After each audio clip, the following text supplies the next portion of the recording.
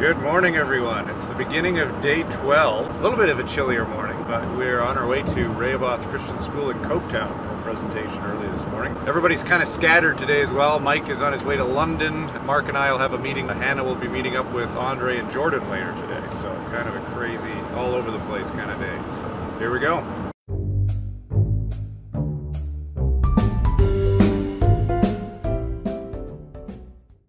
Hey everyone, I'm in London, Ontario again this afternoon, just heading into lunch with Jeff Durham and Nancy Cake. You will remember them from the tragedy that occurred in Windsor, Ontario in 2014. Jeff is the father of Molly. Molly was the unborn baby who was murdered along with her mother, Cassie, back in 2014. Anyways, whenever we're out here, I just love to connect with them and continue building on the relationship that we built over the last few years. So I'm heading to lunch with them, and I'll see you guys later tonight.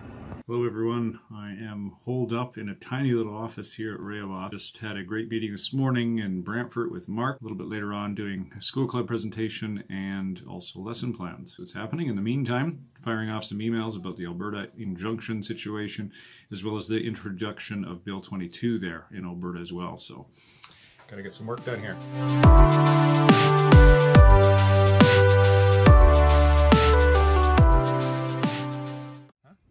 Colin, I just picked up a Starbucks on the en route as I was en route to pick you up at Rehoboth in Coketown. Learning that there's multiple Rehoboth schools in Ontario. Rehoboth in Coketown is the school I went to, so I got stuck there this afternoon by myself, but that was all right.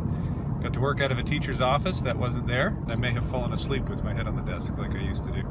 Anyway, we won't talk about that. No, I actually thought your nose looked a little flatter when I picked you up. Yeah. Well, it probably needs that. Yeah, you weren't stuck there, Colin. It's good. Get a chance to catch up on a few things. Got to talk to the principal there, some of the other teachers, and follow up on the presentation Andre and I did there this morning on prostitution and human trafficking. It was neat to be able to hear some of the responses from some of the students and some of the other teachers to that. We don't really get that when we kind of go in and then leave again right away.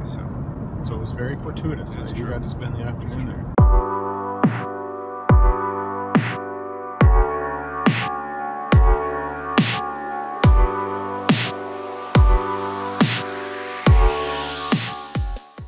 Hey, look what I got, Colin. Christmas cup? Christmas cup at Starbucks. This is Andre's delicious. Gonna be angry.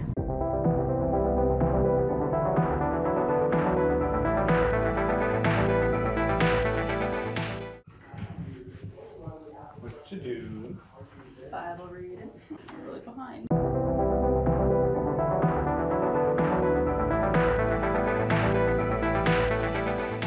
We just wound up Burlington. It was really special. Special to see not just another packed house, but for myself, really special to see some people who came out already, probably at our very first presentations in Burlington years ago, still coming out tonight, and of course bringing a lot of others with them. And ARPA's designer, somebody who's been working quietly behind the scenes for years, never getting any recognition, Lynn Vineyarden.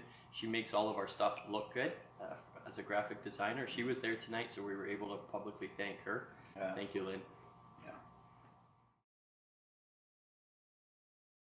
Hey everyone, this is my dad, this is my mom. They're my hosts for the Ontario Wing of the Fall Tour. So for 2 weeks straight, Colin Postma and myself get to crash here. And Colin, you can show them the whole spread as well. Big spread for the whole team. You see Mark and Mike and Hannah stuff in their face. Thanks very much, Dad. Thank you very much, Mom, for your hosting.